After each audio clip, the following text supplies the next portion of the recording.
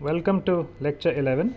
In this lecture we will proceed to do several examples on the acceleration analysis of systems of rigid bodies. We will then investigate what we mean by rolling motion, and finally we will transfer on to rigid body kinetics. A quick reminder about acceleration analysis. In a previous lecture we derived the 5-term acceleration formula. Let me write it out for you, but for that I will have to draw two coordinate systems. So that's the observer coordinate system, and there's another coordinate system which is attached to some rigid body, and it is the BFCS of this rigid body. Let me make the observer coordinate system red.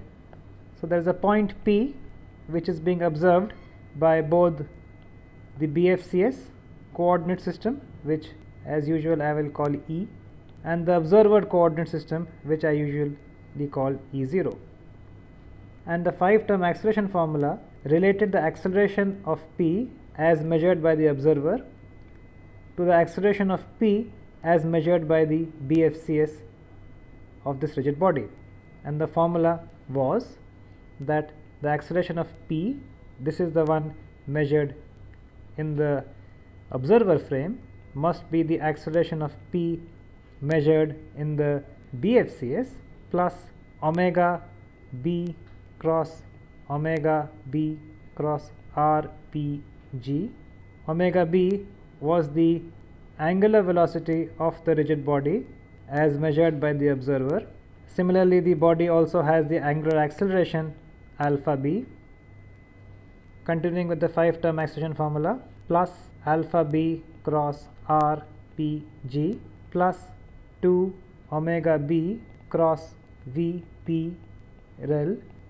VP rel is the velocity of P measured by the BFCS plus the acceleration of G, that is the acceleration of this origin of the BFCS as measured by the observer frame. So the examples that we will do of acceleration analysis will involve the usage of this formula, this 5-term acceleration formula. So let's begin with example 1. So the example that I have in mind is one that you have seen already in the context of velocity analysis. You have the collar C being moved up or down the screw, because of which the slotted arm, which is connected to the collar through the pin B, rotates up or down. We have already, in the context of the velocity analysis, solved for the angular velocity of the slotted arm, and now we are supposed to find its angular acceleration. So let me remind us of our general strategy for systems with connected rigid bodies. We usually find a convenient point and then write its motion in two different ways. When we did velocity analysis, we wrote the velocity of B in two different ways, from the point of view of the ground frame and from the point of view of the slotted arm, and that allowed us to generate an equation from which we could calculate the angular velocity of the slotted arm. Here we are asked for the angular acceleration. The strategy remains the same. We will still continue to focus on the convenient point B, and we will try and write its acceleration now in two different ways. I will note here that the acceleration analysis is done only after a velocity analysis, and I will indicate why in the course of the analysis. Let me also remind you of the velocity analysis that we did in lecture 10. As part of that analysis, we were able to derive the angular acceleration of the slotted arm to be this. E3 was the unit vector outside the plane, because this was a planar problem. We also obtained equations for VB-rel, though we did not actually go ahead and solve for this expression, but you can do so if you go back and refer to lecture 10. Let us go ahead now and perform the acceleration analysis so that we can obtain the angular acceleration of the slotted arm. So as part of the acceleration analysis, we will be following the general strategy, and we will be considering the convenient point B and write its motion in two different ways. So here is the figure on the right, which I have copied from the left. The coordinate systems I have already detailed earlier on. So let's write down the motion of B, or rather the acceleration of B, in two different ways. So first way, if I consider the motion of B by sitting in the green coordinate system, the ground fixed coordinate system, then clearly AB is 0, because here on the left I have been given that VB is a constant. Okay, so let's call this equation 1. The second way is to consider B while sitting in the BFCS of the slotted arm. When we do that, we will be measuring the relative acceleration of B with respect to the BFCS. Given that, we have to now compute AB. Clearly, we have to use the 5-term acceleration formula. But to do that, we have to map the points P, G to the question that we have over here. So the second way consists of following B while sitting in the BFCS E, and we will use the 5-term formula to relate the acceleration of B relative to the BFCS with the acceleration of B. So here is the 5-term formula. It relates the acceleration of P. So clearly the point P is B. The origin of the BFCS frame or the rotating frame in the 5-term formula is G. Over here it is O. So G is O. The observer frame over here had origin O, while here it has the origin G.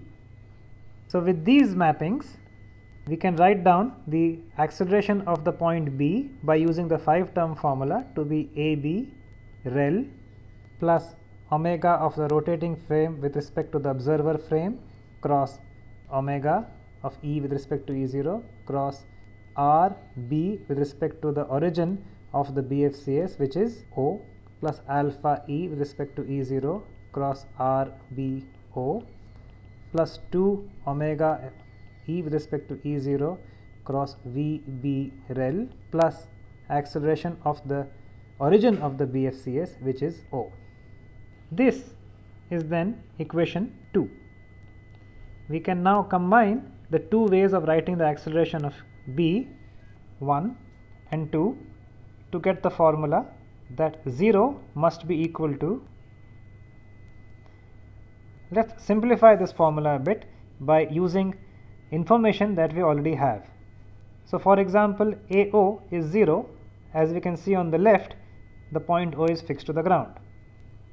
We have been given formulas for omega arm and VB rel, so we can use them over here. This formula, let me remind you once again, were derived as part of the velocity analysis. So omega of E with respect to E0 is omega arm, which I can write as some scalar along E3.